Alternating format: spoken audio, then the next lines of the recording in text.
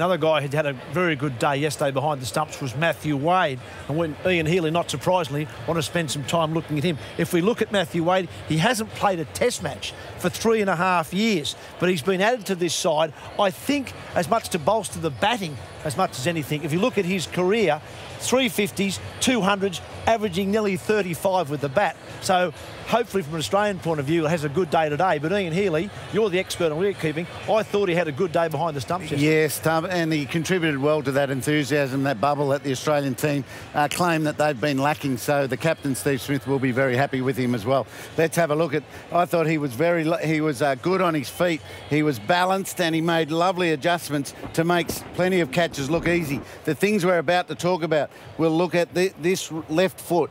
So we look at that left foot. He's about to plant that left foot and move onto his right. He'll lift his right and see the power he gets out of that, which takes him in line with an inside edge. Not that easy. He's made it look very easy with that adjustment and equalising his balance in both his feet. Absolutely. And what I like about that, Ian Healy, is it puts his head over the ball. You can see there his head is moving to the line of the ball. So that footwork has allowed himself to get in a great position to catch, well, a catch that should have been taken. Yep, very sharp on his feet, light on his feet, but making great adjustments and very important adjustments.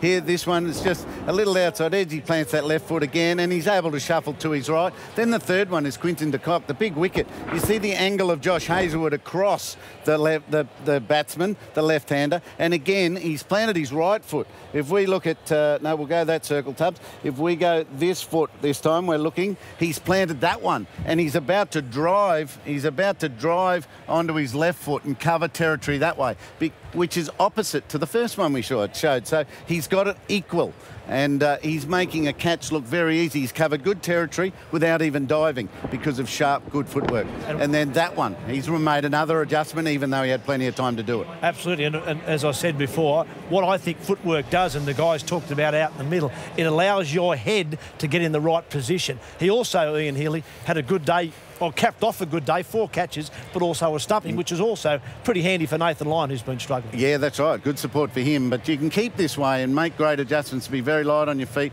day in, day out, and not get the dismissal. So it's nice that Matthew Wade's got the 4 catches, and he had a challenge with Nathan Lyon, who was spinning the ball and bouncing it.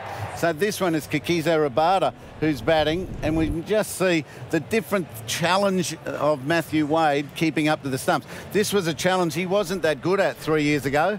But now he's watching the ball right the way past the bat, not worried whether he's going to hit it or miss it or not, and he's watching it. He's down, his body height's good. He's watching it all the way into the gloves. He's coped with the bounce, and if we just wind it... Hang on, I wanted to make one point there, Heels. I loved it, once again, the head, and he's watching the ball.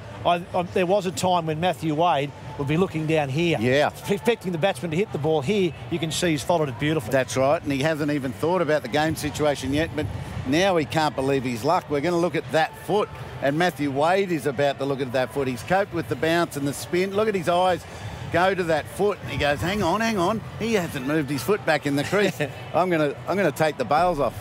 So good technique, a good development in 3 years. Nice, crisp glove work and a stumping to go with these 4 catches. Absolutely a terrific day for Matthew Wade. A lot of people behind the stumps yesterday, but as I said right off the top, it's also a big day for all of Australian batsmen, including Matthew Wade. The pitch is going to be important. We'll find out more about the pitch after the break with Mark Nicholas.